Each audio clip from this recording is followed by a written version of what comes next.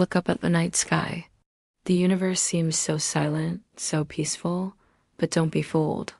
It's a cosmic battlefield, armed with the most powerful weapons imaginable.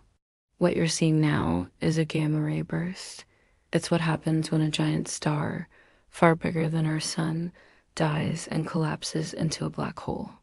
This is the most violent explosion in the universe since the Big Bang itself. In just a few seconds, it unleashes more energy than our sun will in its entire 10 billion year life. But here's the terrifying part. All that energy is focused into two narrow beams, like cosmic death rays, tearing across space at nearly the speed of light. If one of these beams ever hit Earth, it would be lights out. It would instantly obliterate our ozone layer, boiling one side of the planet and freezing the other. A silent killer capable of sterilizing entire worlds. Thanks for watching. If you found this as fascinating as I do, hit that subscribe button for more cosmic wonders.